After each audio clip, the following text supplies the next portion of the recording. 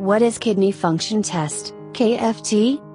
Kidney function test is a group of blood tests that are done to determine how well the kidneys are working and to evaluate the health of the kidneys.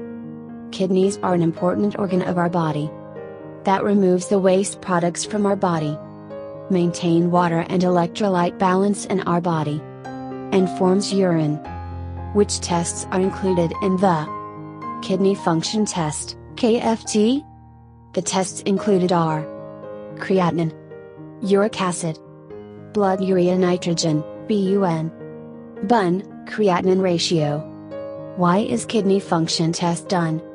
To diagnose any suspected kidney disease in patients with increased or decreased frequency of urination, abnormal swelling around the eyes and body, or other symptoms. To monitor the efficacy of a therapy given for treating a kidney disease. As a part of preventive health checkups. To screen people who are at risk of kidney disease. How is kidney function test done? Kidney function test is done on a blood sample.